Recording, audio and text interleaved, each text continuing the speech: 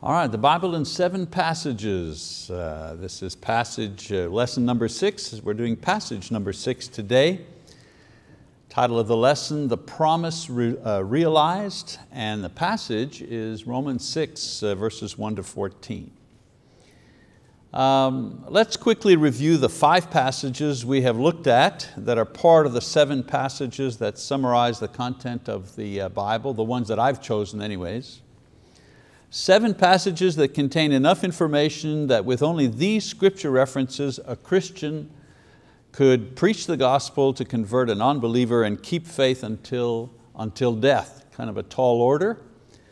The 5 passages, Genesis 1:1 gives us the creation. Passage number 2, Genesis 3, verses 1 to 24, God's promise to fallen man, the promise of the Redeemer to come. Genesis 11:27 to 12, verse 7, the person of the promise, the historical person through Abram and Abraham, the historical person outlined throughout the Jewish history. Passage number 4, Isaiah 53, 1 to 12, the person of the promise from a spiritual perspective, from a prophecy, a prophetical perspective. And then in the New Testament, the 5th passage, John 3, 14 to 16, the promise revealed. What was the promise? Well, eternal life through faith in Jesus Christ. That was the promise, and that was how that promise would be realized. So today's lesson will examine the 6th passage of Scripture, Romans 6, 1 to 14, the promise not revealed, but the promise realized.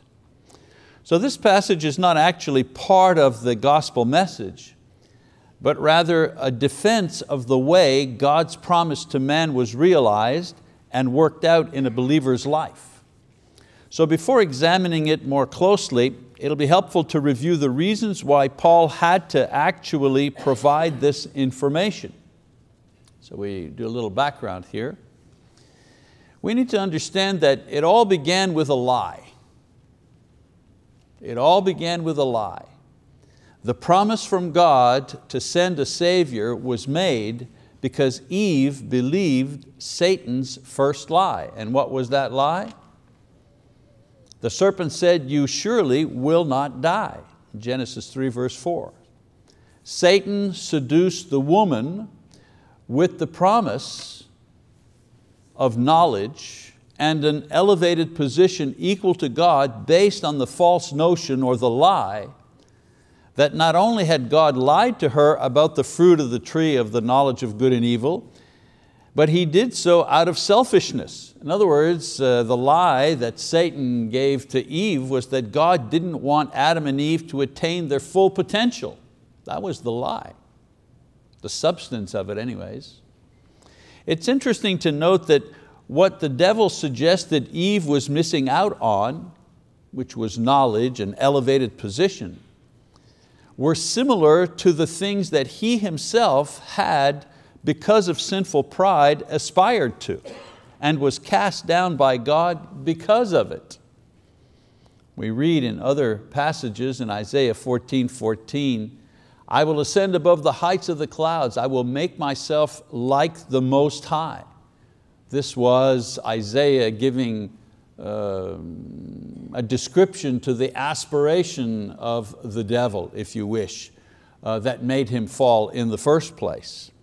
And in Ezekiel, that prophet, again, also gives to the devil this aspiration. "Your heart was lifted up because of your beauty. You corrupted your wisdom by reason of your splendor. I cast you to the ground. I put you before kings, that they may see you." And so his lie led to the fall of Adam and Eve. But in His judgment on them, God included a promise that the seed of woman, this would be a person born of a woman without the participation of a man, because the seed is usually provided by the male, and the promise was that this person would destroy the evil one, thus freeing mankind from sin. Genesis 3:15. So Satan had seriously damaged man and the creation But with the promise, God had limited that damage and set into motion a plan to ultimately redeem mankind. All of this was, we talked about this in the beginning of Genesis. Satan now focused his efforts on the delay or the destruction of God's promise because its completion meant his own destruction. And so, the story of the Jewish nation in the Old Testament, their wars, their setbacks, times of glory as well as times of wickedness and descent into idolatry, all of these are really the story of Satan's attempt to delay or destroy the people who were carrying forth God's promise of eventual salvation. Once Jesus, the promise made unto man, arrives, Satan continues his attacks, his lies, in order to discredit or to destroy Jesus. No longer necessary to destroy the Jewish nation. The Jewish nation did what it was supposed to do. It brought forth the Savior. Now Satan's attacks are directed towards the Savior. And so from the temptation in the desert to His death on the cross, Jesus was subjected to unrelenting attacks by Satan and those that he influenced against Him. And so the resurrection of Jesus was the clear sign that Satan had failed. But this did not deter him from continuing his assault on Christ and now those who believed in Him. And so the attack was against Adam and Eve, and then it was against the Jewish nation, and then it was against Christ, and now it's against those who follow Christ. It doesn't end. We see that not long after the gospel was preached and the church was established, the pattern of attack and obstruction and attempt to undermine began once again. We see Satan's aggression in many instances. For example, the apostles were arrested, right? And they were beaten and they were threatened not to preach the gospel. And we see the killing of Stephen in Acts chapter 7. And then there's the general persecution of the church by the Jews. And then the persecution and arrest of Paul, one of the main apostles who was bringing the gospel to the Gentiles. And then there was the general persecution of the church, not by the Jews, but by the Romans. Just a continual attack to try to destroy Christ, the promise, those who received the promise. And yet, despite all of this, the church flourished and grew throughout the Roman Empire and beyond, to the point that 2.4 billion, that's 33% of the world's population, are believers. The attacks on the church continue to this day as well. According to OpenDoorUSA.org, 245 million Christians experience high levels of persecution for their faith. And these are Christians that live in mostly countries where they are oppressed by Muslims. But Satan's most dangerous attack is not the one against people or the buildings where they meet, but against what Christians teach and live by, and that is God's word. This was the target of the first lie in the garden. Satan cast doubt on what God said. I go back to it again. Indeed, has God said, you shall not eat from any tree of the garden? There was the first lie being set up. So this line of attack continued throughout the history of the Jewish nation with false prophets and idolaters, crediting their words and teachings from God, when in reality they were doing Satan's work. I mean, just a few examples. From King Ahab's false prophets in 1 Kings to the prophets of Baal, Jeremiah chapter 2, even in the New Testament, bar Jesus, right, Elymas, trying to stop, tried to frustrate Paul the apostle's work. And so the false prophets and teachers even infiltrated the church in an attempt to destroy it from the inside. See, as far as Satan is concerned, destroying or compromising God's word in some way will stop everything else, because the promise is embodied and empowered and fully realized in and through God's word. If you destroy the word, and you destroy Christianity, and you destroy everything that Christianity supports. Now, in the first century, the Bible mentions two groups that seriously threatened the unity and spiritual peace possessed by churches of that era. The first were the Judaizers. Their doctrines, their false teachings were aimed at the Jews who converted to Christianity. And then you had the Gnostic teachers. These teachings were aimed at Gentiles who had become Christians. And so these were two main methods that Satan was attacking the church from the inside, trying to destroy the word and as it was taught in those times. So let's take a look at a little bit what these people taught. It'll make sense of the passage that we're going to read after. The Judaizers taught basically that you had to become a Jew before you could become a Christian. That was basically what they were teaching. This required circumcision, they said, and obeying certain food laws. The idea being that, well, Jesus himself was a Jew, and if you wanted to become one of his disciples, well, you too had to become a Jew. And in order to become a Jew, well, you had to be circumcised, and you had to follow food laws, and you had to do this, and you had to do that. In other words, these people wanted to bring the Christians, the Jewish converts to Christianity, back under the law. And Paul says, if you go back under the law, you've fallen away from grace.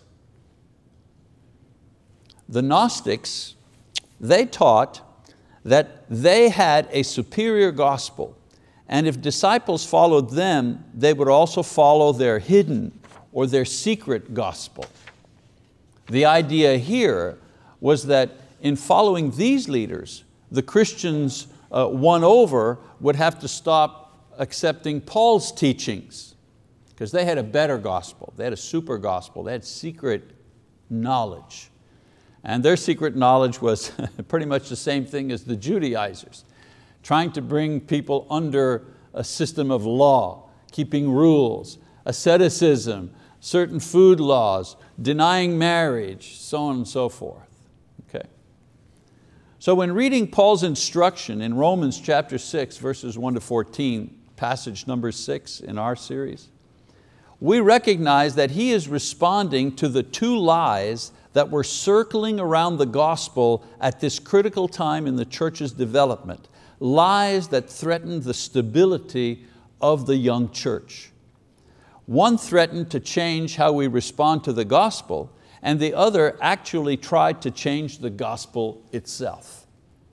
So our sixth passage, Romans 6, 1 to 14, destroys these two attempts to change or compromise and thus destroy the gospel's content, or as Paul refers to it in Romans 1:16, the gospel's power. And so in this particular section of Romans, Paul is responding to a supposed question about the efficiency of God's grace and one's attitude regarding God's mercy. From the way he answers, the question seemed to be the following: if God's grace ever expands to cover sin at every level of gravity, why not sin and sin more in order to cause more of God's grace to be manifested?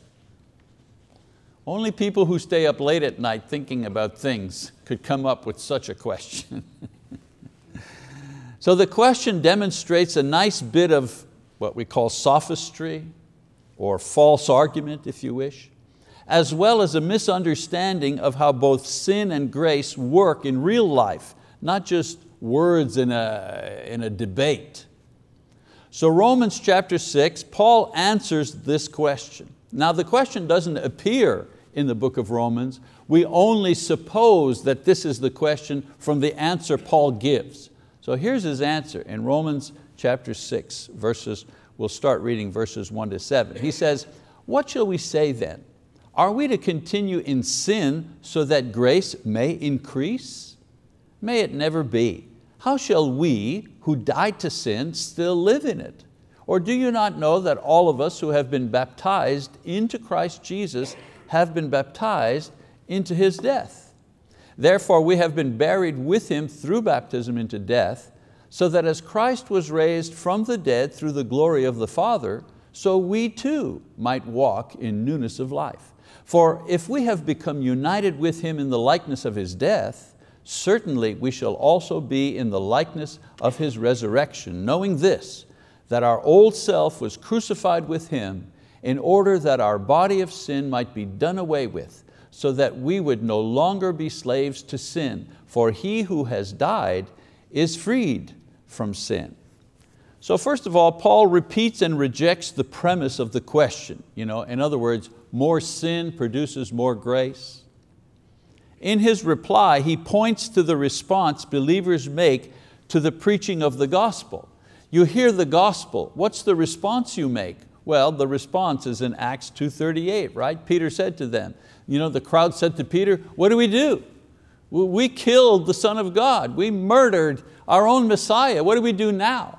And so Peter answered, repent, and each of you be baptized in the name of Jesus Christ for the forgiveness of your sins, and you will receive the gift of the Holy Spirit. And so here Peter describes what those who believed in Jesus were to do in order to express their faith. Paul explains the meaning of what they are doing. See, Peter doesn't explain the meaning of it, he just tells them what they're to do. It's Paul that explains the meaning. Now, the Judaizers, who insisted that conversion was not complete without circumcision, were tying salvation to a symbol that tied a person to the people who carried the promise forward until the appearance of the promise as Jesus Christ. That symbol and that ceremony, circumcision, was no longer necessary or relevant because the task it represented was complete. Paul explains that the new symbol and ceremony, baptism, which is immersion in water, now expresses a new truth received and activated by faith. In baptism, we receive the blessings realized by the coming of the promise brought into this world by the Jewish people through the agency of the Holy Spirit. Paul explains that through baptism, a believer reenacts the death, the burial, and the resurrection of Jesus Christ. Paul points out, however, that our symbolic physical death, burial, and resurrection in the waters of baptism has not a symbolic, but an actual spiritual result that circumcision only pointed to but could never accomplish. See, the original problem that the promise of God was sent to fix was the problem of sin. Since Adam, all were guilty of sin and condemned to eternal separation from God because of it. Romans 3:23 and 6:23 teach that. Even if a man was aware of the effects of sin, he was helpless to avoid the consequences of sin because his weakened spiritual nature could not overcome sin completely, thus freeing him from its power, effect, and consequences on him. Add to this mix the efforts of Satan to constantly lead the world into sinful behavior and thwart all sincere efforts to obey God and live righteously. You have a world that's fallen, a world that's lost. Now, the good news that Paul preached and was explaining here was that Jesus offered this perfect, sinless life through His death on the cross as a payment for the moral debt owed to God by sinful men and women. Once that debt was paid for and confirmed, meaning that the offering was accepted to God, and this was made known through Jesus' resurrection, right? What does Paul say in Romans 1 verse 4? That the resurrection is like a divine receipt paid in full. How do we know that Jesus' death on the cross pays the moral debt for my sins? How do I know that to be true? The resurrection, that's how you know it. God raised Jesus from the dead to prove that everything that He said and promised was fulfilled. Okay? So God now had a way to deal with sin that would permit imperfect people the gift and the privilege of being united with God once again. That way, made possible by Jesus' cross, was forgiveness received by faith and not by restitution. This was the good news. I have to pause here.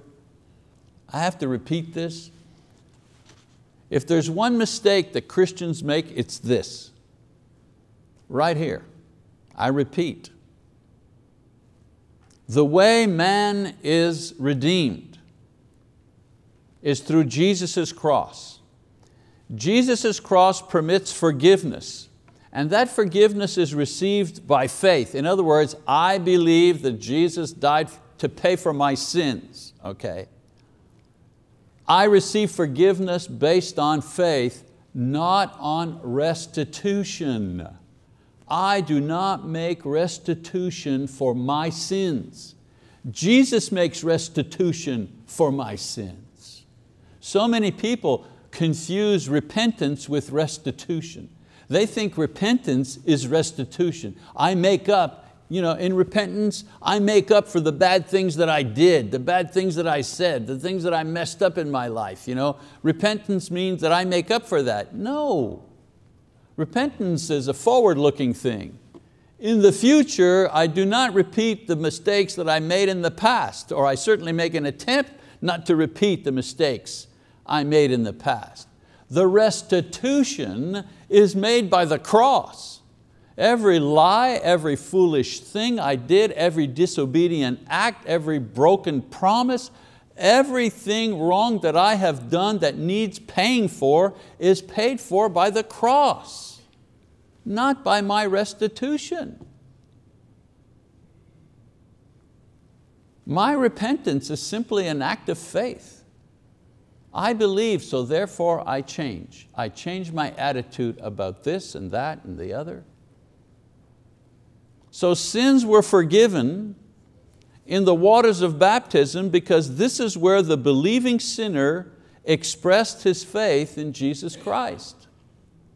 People ask us, you mean you believe that baptism is necessary? Well, yes, I believe baptism is necessary. Oh, you're a legalist. No, I'm not.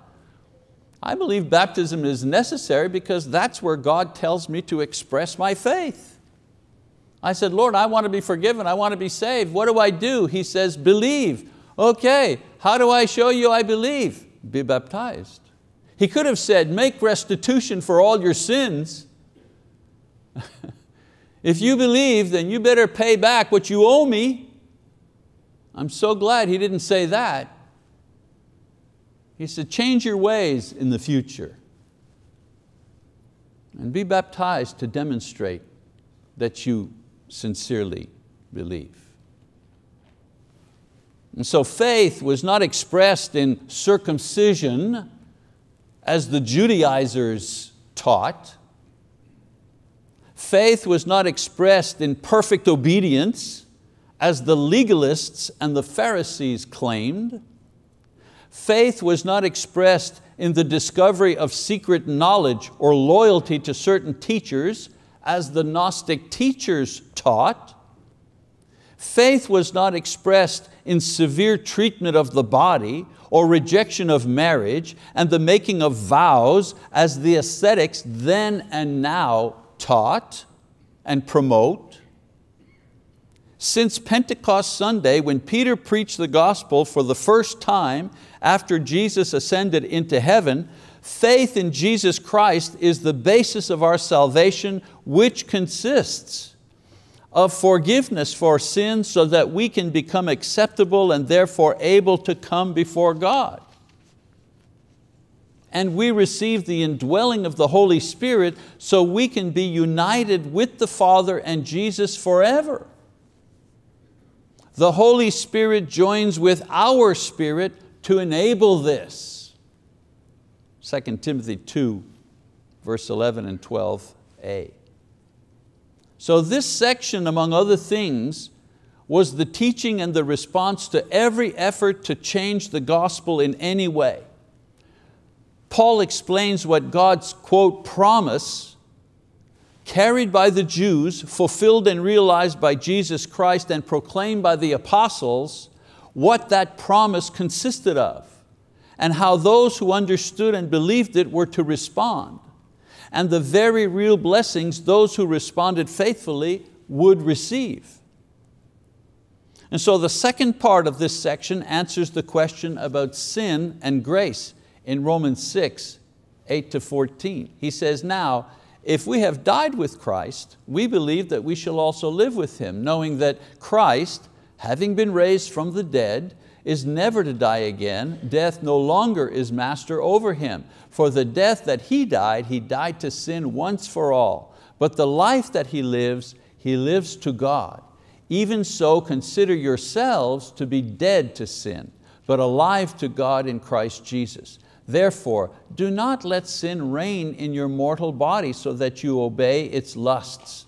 And do not go on presenting the members of your body to sin as instruments of unrighteousness, but present yourselves to God as those alive from the dead, and your members as instruments of righteousness to God. For sin shall not be master over you, for you are not under law, but under grace. And so in this passage, Paul explains the true role of God's grace in a believer's life.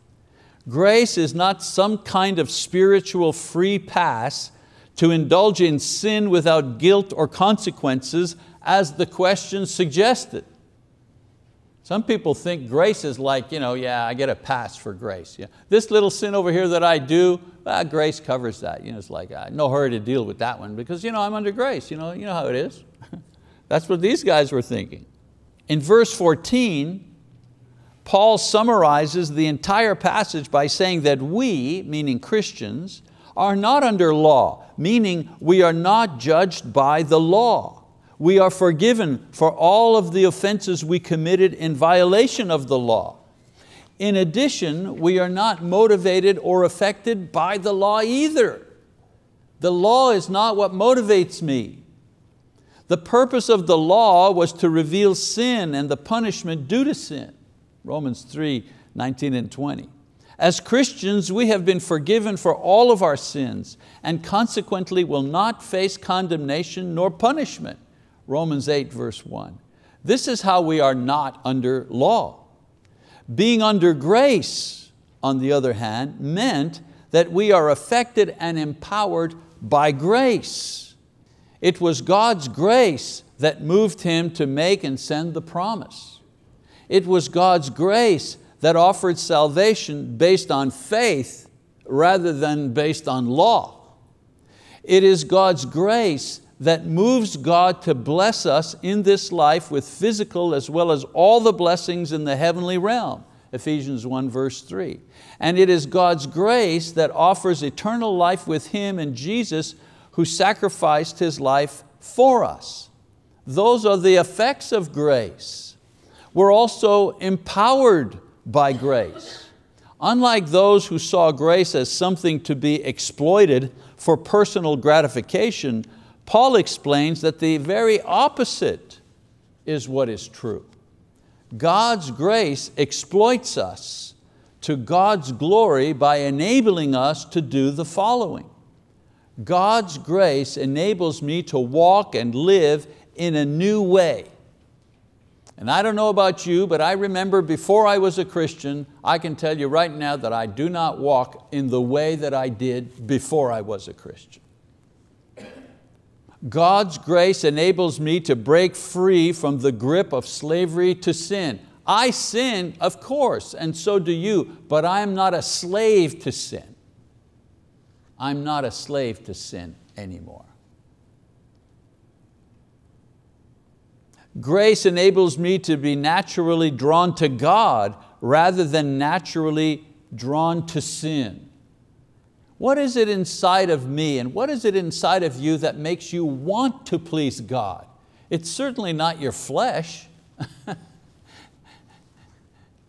Our flesh just wants to please ourselves. What is it inside of us that makes us override our flesh and want to please God? Well, it's the effect of grace in our lives that makes us want to please God.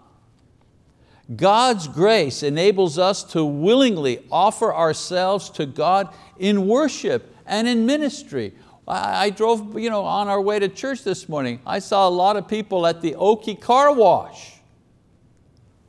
And I said to Lise, if you're not going to church, Sunday morning's a wonderful morning to go to the what is it, the All-American Diner, have yourself some scramblers, and some fried potatoes and 3 cups of coffee Sunday morning, and then go to the Oki car wash, have your car wash, do everything before sports on TV starts. It's a beautiful Sunday morning. If you're not one of the people wrangling your kids and getting them to church on time, why do we do that? Grace. Grace makes us want to do that. Grace enables us to live in freedom, protected and motivated by God's grace, rather than feeling guilty and dreading death and judgment. I'm afraid of death only because there's going to be pain involved, I think. You know what I'm saying? We think, oh man, is it going to hurt? Is it going to hurt? I think that's just human. You don't want pain. You don't want some long, drawn out thing. If I'm going to die, come on, let's get it over with. But the crossing over to the other place, yeah, I'm not afraid of that. I'm not afraid of that thing. Why? Grace, that's why. Grace defies all reality. Everybody I know dies and has stayed in the ground. Nobody I know has ever come back except Jesus. And so human history and misery has largely been caused by 3 lies from Satan. Lie number 1 is that God is himself a liar. Believing this lie broke the union between man and God from the get-go. That God is a liar. That He won't do what He said He will do. In other words, He won't bless us and give us eternal life, or He won't punish us. Like He said, I'll give you eternal life or I'll punish you, one or the other. The first lie is that He doesn't mean it. It's not true. He's a liar. The second big lie is that Satan is God. This lie perpetuated man's focus on himself and what Satan controls in this world. This lie perpetuates the darkness wherever it's believed. Have you taken a look at the traditions of other religions in the world? Painted faces, horns, oh man alive. When your God is represented by a fat man with lots of arms, this is your God. This is the one you kneel down to? Lie number 3, that Jesus is not God. Whether it's outright rejection of Jesus as God, or the undermining or change to this word, this lie is constantly mutating and altering its form and its source. Sometimes atheists, college professors, sometimes clergymen, sometimes politicians. The end goal is always the same: to deny Jesus His rightful position as the divine Son of God, made man, with all authority in heaven and on earth, or to discredit or change the promise made to man by God by altering His word or giving it a different meaning. It's always the same game, always. No matter how one summarizes the Bible, 7 passages or 700 passages, the end result should always be the same. God the Father sent His divine Son to take on a human nature in order to offer His life in death as a payment for the sins of mankind. And those who believe that Jesus is the Son of God and express their faith in repentance and baptism, those people will be forgiven all of their sins, and they will receive the Holy Spirit, and because of that, they will have eternal life. That's about as compact as I can make the gospel and its promise. In this world, however, if you can destroy the message, you can destroy the church. We hear in the news that in certain countries, especially in Muslim countries, not picking on them necessarily, but this is what the news reports, many church buildings are being burned and bombed and so on and so forth. How foolish they are. Do they actually think that they can destroy our religion by burning down our buildings? It just goes to show you that they certainly don't get it, do they? This building, hopefully when it's empty, a tornado could come by and just take it right off the ground, right? Be nothing left but the pad in the ground. Would that destroy us? Absolutely not. I would think that a tragedy like that would probably rise us up even stronger, right? We'd rebuild that thing in a heartbeat. Maybe another lie, I didn't put it in the notes or anything, and that is the lie that Satan doesn't exist. That's a big lie too. He exists, and his sole objective is to destroy us. Okay? It's a serious game. It's a serious thing. We come to church and we sing praises, and hey brother, how's it going? And we're having a potluck and it's all good and happy, and the kids are running around, it's wonderful. But it's a serious thing, because the end game here is the attempt to destroy our souls. Don't let that happen. Know the gospel, preserve the gospel. That's our task, that's our job. Okay, so that's passage number 6, one more to go next week.